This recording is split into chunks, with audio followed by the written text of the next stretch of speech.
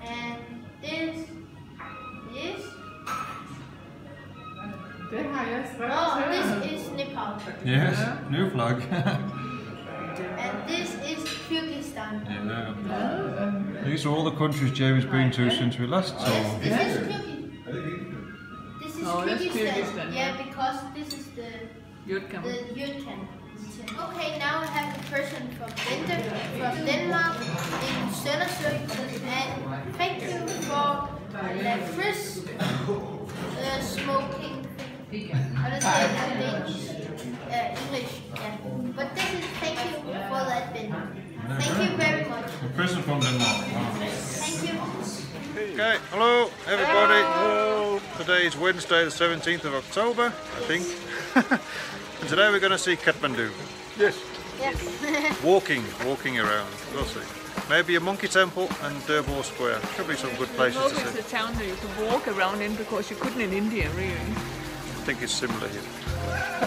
Okay, shall we go? Let's go this way. So first thing we notice here, the wiring here is just as funny as in old Delhi.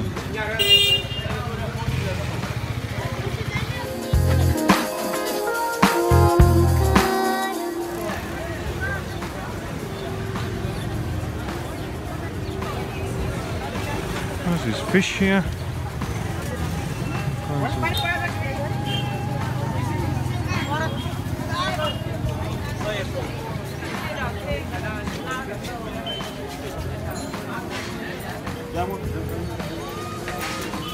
This is the main market street here, full of life, colours, wires, everything you need to buy here, flip-flops, whatever you need, pants, fruit.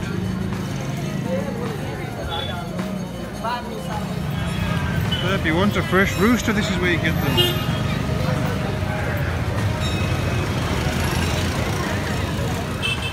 So we're here now at the Kathmandu Temple. It's a Hindu temple. Only open once a year on the 9th day of the celebrations that are going on here now. It's the start of Dashain, which is a Hindu festival here, celebrated here. Started yesterday, so a lot of the places will be closed. So we're here right at the time these celebrations are being held.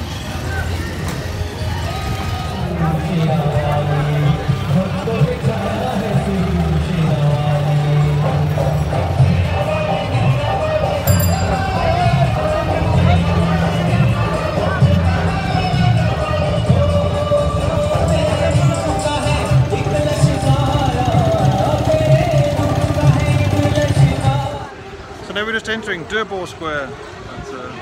Already it's looking to be a really nice place. Just when we come from Delhi to here, it's really nice atmosphere.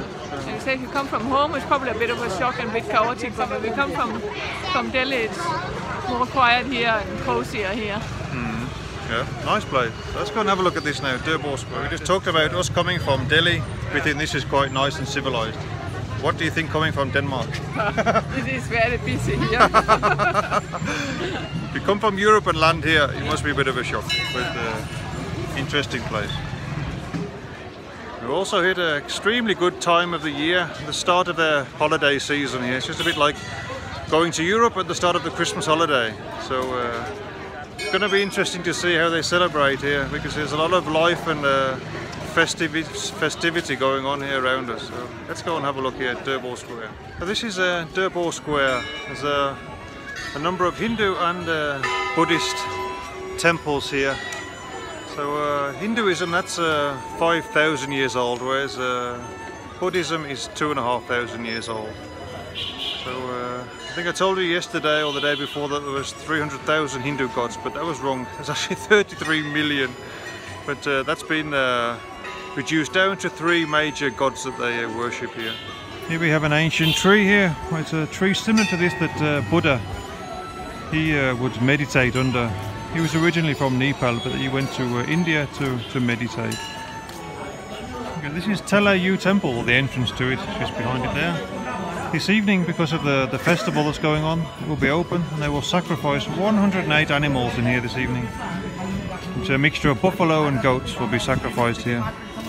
And it's only open one day of the year, So tomorrow 100,000 people will queue in the square here and will enter the temple, climb the temple and down again. It'll be extremely busy here tomorrow.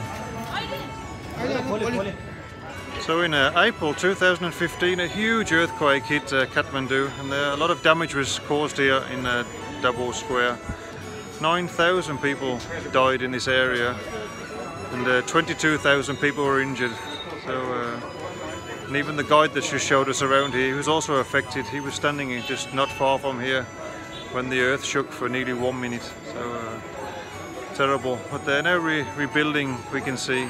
So and the money that we donate to the guide here, that goes towards rebuilding, and also the ticket money goes to supporting the people here in rebuilding.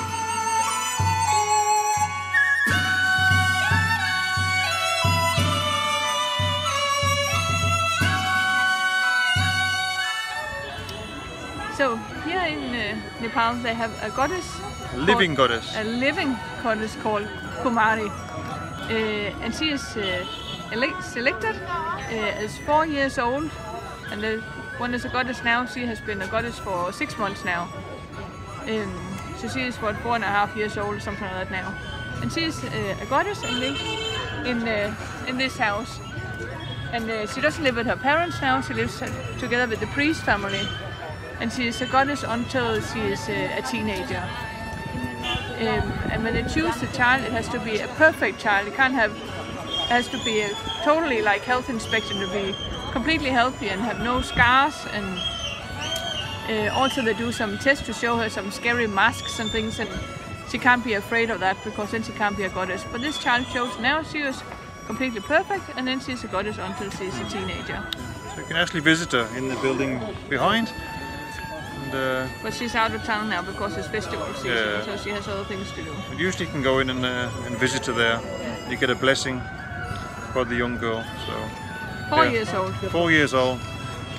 Amazing to think that kind of practice is going on here. But that's what it's like here in Kathmandu. So this is the resident house of Kumari, the living goddess. She lives in there. Sometimes you can see her through the window there.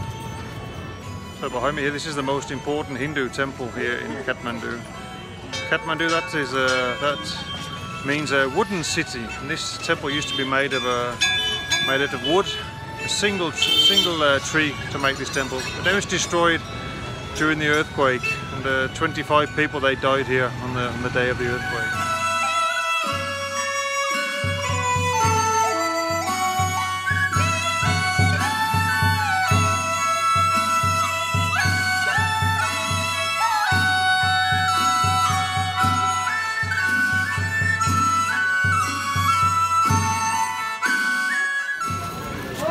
Okay, behind here they have once a year they have a 4-day alcohol festival where alcohol is coming out of a spout there. So people come here, they drink and enjoy themselves for 4 days. But Kathmandu is also a place where hippies used to come in the 70s. There's a street not far from here where hippies were still living in until quite recently. So a lot of famous people have been here. Beatles have been here, Rolling Stones, all kinds of musicians have visited Kathmandu. Okay, here are some animals that look like they're going to be sacrificed here. The Hindus, they practice sacrificing of animals, but the Buddhists, they don't believe in sacrificing, so they don't do that.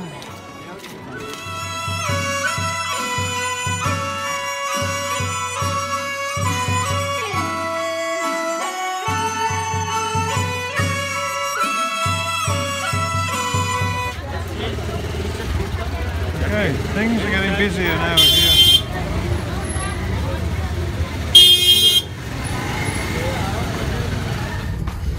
So, now we're on the way to the monkey temple. It's good with a country with their rules because you're allowed to put as many people as you can squeeze into a taxi.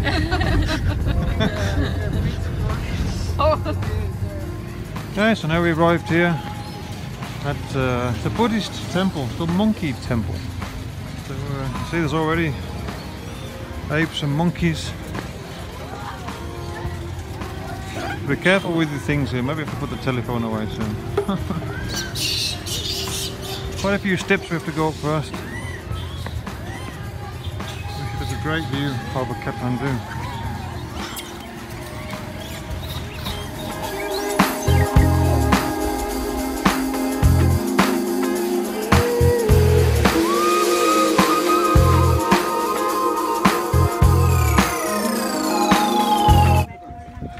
Tibetan symbol.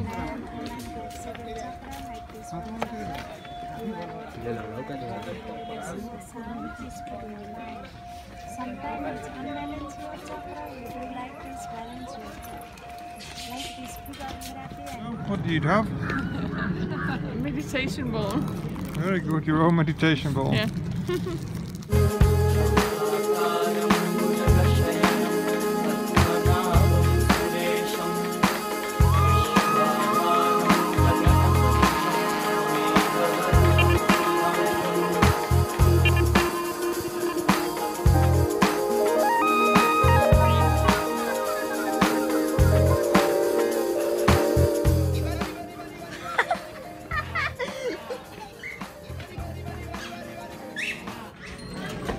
So we made it to the top. These are the prayer wheels, you turn them clockwise.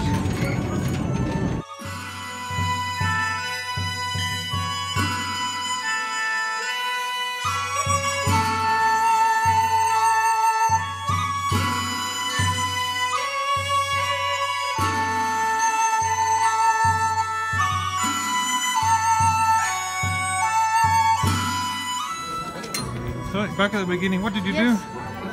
Praying. That you need to pray when you turn all them off. You need to pray some things. And I just pray some things. Very good.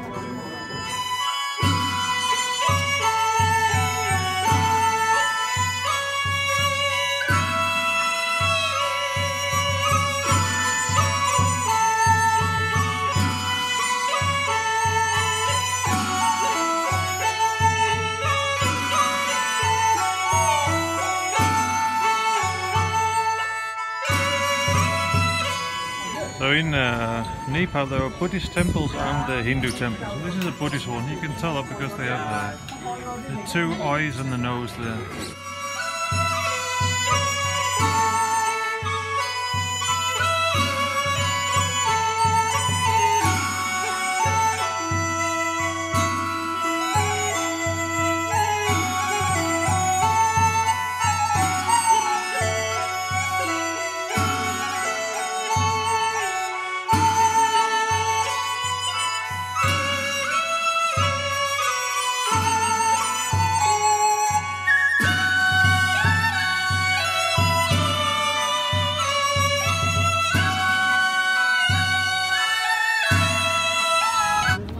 So we finished the day back in Tamil. This is the area where all the tourists are and restaurants and all the life, trekking people. So, had a good day here in Kathmandu. So we're getting run over? No, okay a bit. So this is Tamil. Just had a nice dinner here in the town. This is where all the restaurants are and life. So that was good. Tomorrow we're here again in Kathmandu. So see you tomorrow. Good night.